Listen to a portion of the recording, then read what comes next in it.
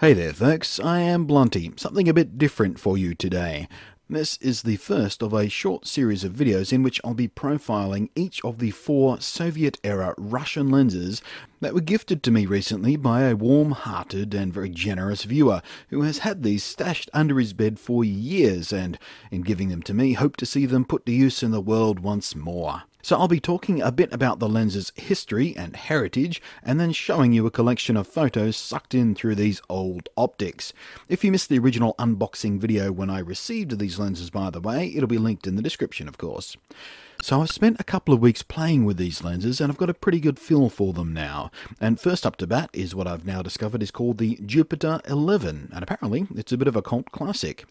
The Jupiter 11, which actually comes in a variety of mounts and casing designs thanks to its decades-long life in production, is actually a copy of a pre-war Zeiss Sonar 135 f4 and is using the exact same optical design. And if you know much about lenses, you'll know that the German engineering from Zeiss is a very desirable thing indeed. So it's 135mm focal length with an f4 aperture, adjusted steplessly and smoothly down to f22, and by today's standards it has a relatively simple 4-lens element optical design, and of course it's entirely manual focus. The focus goes from a minimum of 2.5 meters out to infinity, and the throw of the focus ring from end to end is about 180 degrees.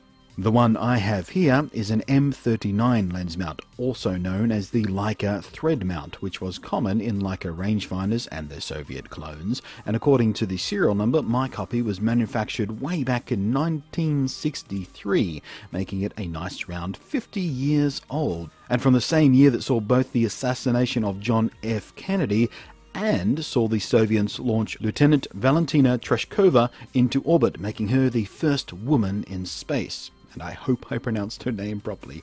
Lieutenant Valentina Tereshkova. Any Russians out there, feel free to correct me. So for the especially nerdy lens geeks out there, this particular variation of the Jupiter 11 is the PT8225 model, released by Coms, and I hope I pronounced that correctly, starting in 1961.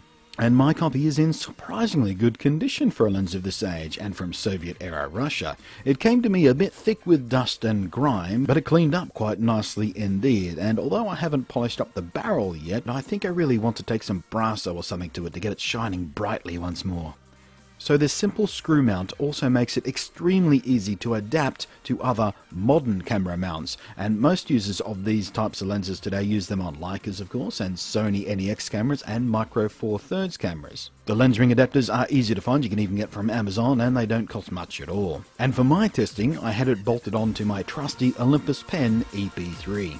So what about the results? Well, I was kind of astounded, to be honest with you. This is the first time I've used optics this old before. Before now, the oldest glass I'd shot with had spent about the same 3 decades on the planet that I have. So for a 50-year-old Soviet copy of a lens designed in pre-war Germany, I'd expected a more flawed image. I'd expected flares and softness and vignetting and scratches and spots and any number of little imperfections. And not just because it's an old lens design, but because it has spent 50 years bouncing around the planet. But what I got was nothing short of beautiful and inspiring and exciting. Even on my trusty EP3, which has no real manual focus assist function outside of a 2x zoom cropping, focus was still predictable and reliable, and the image sharpness itself was far beyond what I'd anticipated. I've got modern kit lenses sitting on my shelf right now, made in the last couple of years, that couldn't outperform this half-century-old Soviet lens. The light it sucks in takes on an almost liquid quality. Right out of camera, things are slightly low contrast, but the tones and the colours are simply wonderful. The bokeh is smooth and organic, and thanks to the 12 rounded aperture blades, the bokeh balls are wonderfully spherical right across the frame. But I'm going to shut my gob now and just let you absorb what I managed to pull in through the Jupiter 11. Speaking personally, a few of these shots are now buried deep in my very favourite photos I've ever taken. Oh, and here's a fun game to play.